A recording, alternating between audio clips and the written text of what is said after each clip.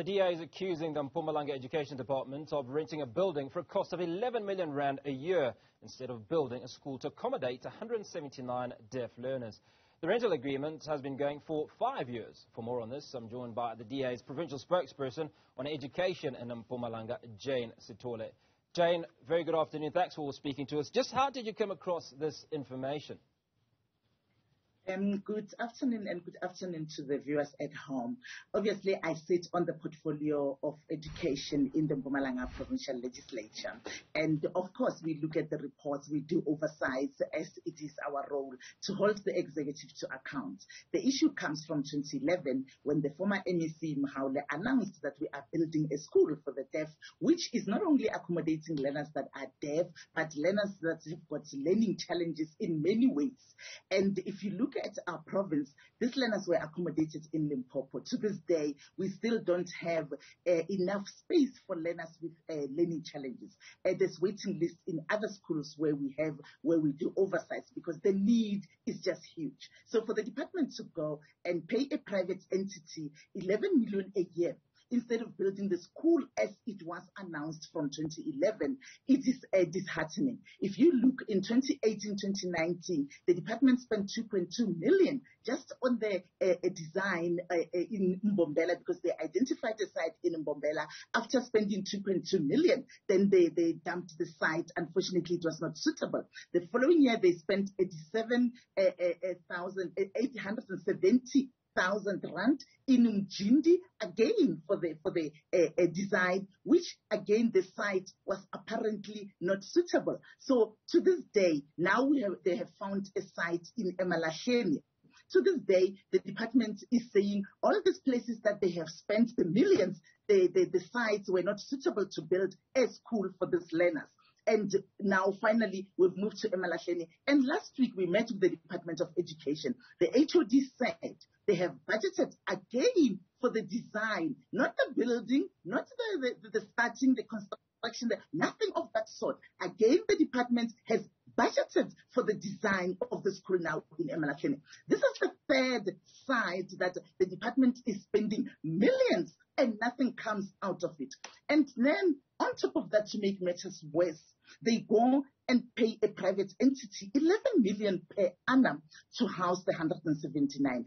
And we want this 179 to be housed or to find a place to go because parents are frustrated at home with learners that have all sorts of learning challenges. Just in August 2021, the MEC for Education was answering questions in the legislature. And I put the question. He said there's over 10,000 learners with eyesight impairment. And there's over 5,000 with hearing impairments, just hearing and eyesight. We're not talking about learners that may be on wheelchairs, learners that may be mildly or severely mentally challenged. We're only talking these two disabilities. There's over 15,000 learners in Mpumalanga. All right, Jane, if you'll allow me to interject and come in there, what is the proposed cost or the suggested cost of actually building the school outside of the three amounts that you've talked about, where the Department of Education in Mpumalanga has gone out, done feasibility studies, if you will, on three separate occasions, and none of those have come to fruition?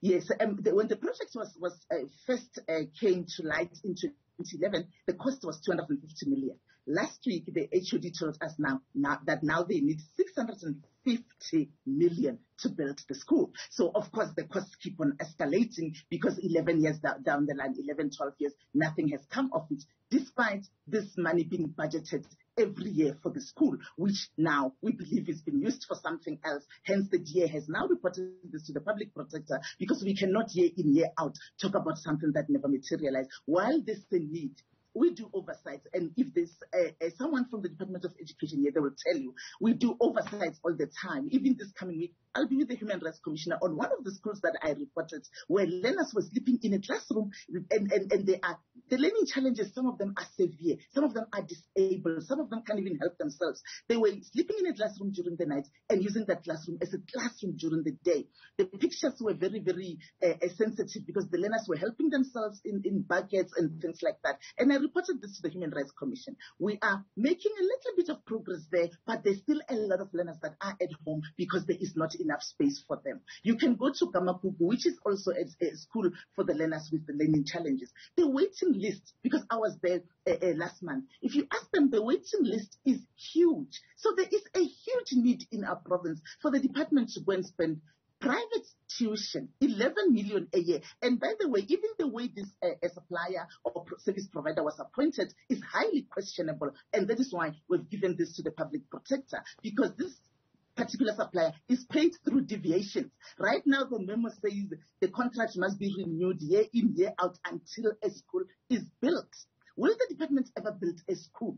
And if the department doesn't build a school, are we going to continue paying 11 million and most probably the costs will escalate as we go just because we are refusing to build a school? Yeah, Jane, you've obviously indicated that this 11 million is being paid to a private entity. Does the Department of Education have access to government facilities? And if so, what will be the cost, the alternative cost, in lieu of actually building and completing the school to the 11 million that they're currently paying? If you look at the schools, the department has built quite state-of-the-art schools, actually, for conventional schools for learners that go to conventional schools. We've built quite state-of-the-art boarding schools. And if you look at those boarding schools like Tabachew, if you look at Makazeni boarding school, these are boarding schools that when we build it for the learners with learning challenges, obviously, from the beginning, it will be designed like that. Those costs are the costs that the department is managing. We've built 5 state-of-the-art boarding schools as we speak.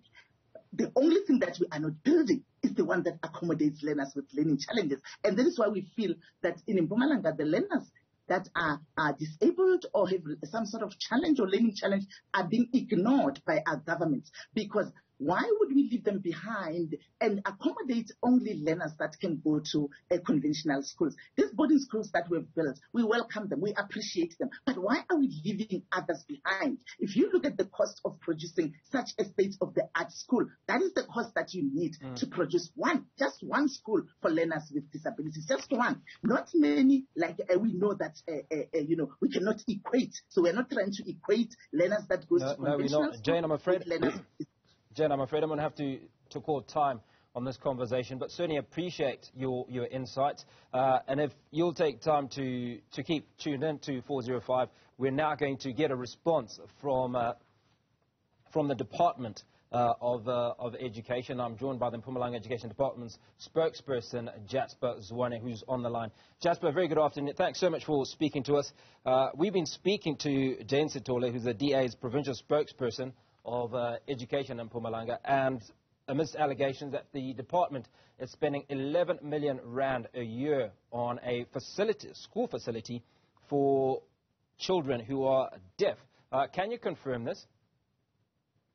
Yeah, good afternoon, Hugo, and greetings to your listeners, as well as the honorable member, Sithole. And thank you very much for the opportunity. We want to confirm that we are doing everything possible as a department to accommodate learners with special education needs, those that need special care and support. Currently, we have 18 special schools in the province, and we are accommodating more than 4,357 learners. In this case, there were about 200 learners who were studying in other provinces who needed accommodation, and their plight was exacerbated by the COVID-19 pandemic. And we needed to ensure that much as they have a school, which is a government facility where they are currently studying, because they're coming from other areas, we needed to secure an accommodation for them. Given that there are 200, Hugo, and they stay in that accommodation, they get meals, and they are also getting a laundry as a service. If you cost it per learner per day, it's less than 290 rands per learner that we are currently spending.